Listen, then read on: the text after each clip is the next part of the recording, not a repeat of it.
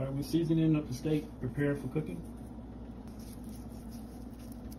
All right, we want that skillet nice and hot. And when that skillet starts smoking, we're gonna lay this nice porterhouse steak in that skillet and let it fry and get the nice char marks on it and to have the great flavor on it. You like this sound right here. That's the sound that you're looking for. You got that grill nice and hot. Then you turn it down to medium and just let it cook for 3 to 4 minutes on each side. Just flip the steak, and this is what you're looking for. You're looking for the char marks on the steak for the beautiful flavor, that steak flavor that you have. After 3 minutes, you rotate a quarter turn and put it back down. Like I said, the steak should be about 4 minutes on each side. What we do now, we're baking the steak. That's how we cook it. With butter and olive oil, green onion.